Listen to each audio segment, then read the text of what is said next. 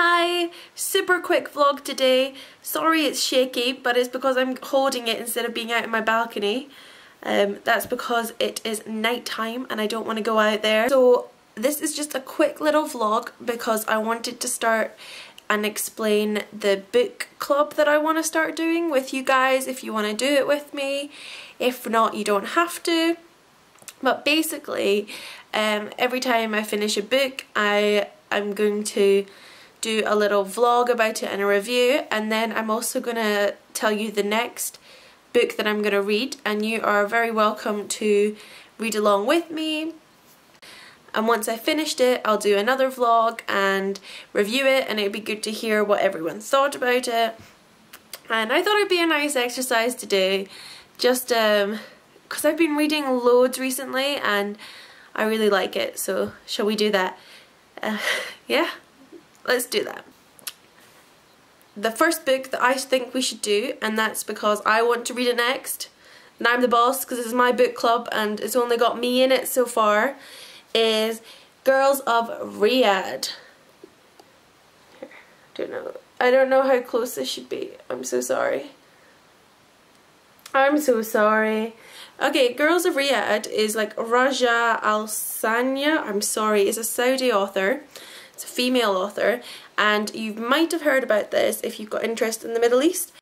It was quite a controversial book at the time, and I know the author was very brave to publish it, and very she suffered some consequences, so I'm really interested to read about it because I kind of know what happens, so that'll be good. I've heard some literature people at my university actually compare it to, it's like the Middle East's 50 Shades of Grey, not because of the content but because it broke barriers and what it says in like sort of the global literature and Middle Eastern and / Arabic literature and Islamic and Arabic literature.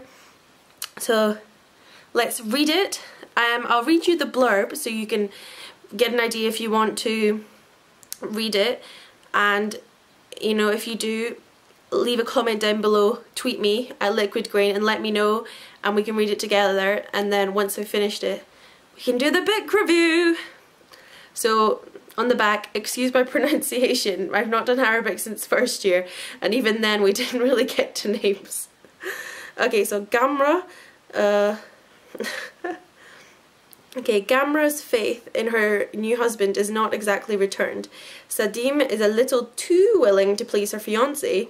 Michelle is half American and the wrong class for her boyfriend's family. So it's drama already. And Lamise works hard with little time for love. So the Girls of Riyadh, that's the capital of Saudi Arabia, are young, attractive and living by Saudi Arabia's strict cultural traditions. Well, not quite. In between sneaking out behind their parents' backs, dating, shopping, watching American TV and having fun, they're still trying to be good little Muslim girls. That is, pleasing their families and their men. But can you be a 21st century girl and a Saudi girl? That's the question we're going to read. I think it's supposed to be quite an easy read. My flatmate who got me this book, she said it's an easy kind of chick lit but with substance. I don't think you need to be into political Middle Eastern stuff to enjoy it. I think it's a sort of, you know, Pride and Prejudice / Bride and Prejudice, if you saw that film, that make on it. It'll be interesting to see, and it'll be really good to read. I hope I enjoy it because it has caused a storm. If you hadn't realised that before, you know, maybe give it a Google. Don't if you don't want to spoil it, but I would recommend it. It's been out for ages, so it's probably quite cheap on Amazon. I'm trying to see if I can see how long it's been out for.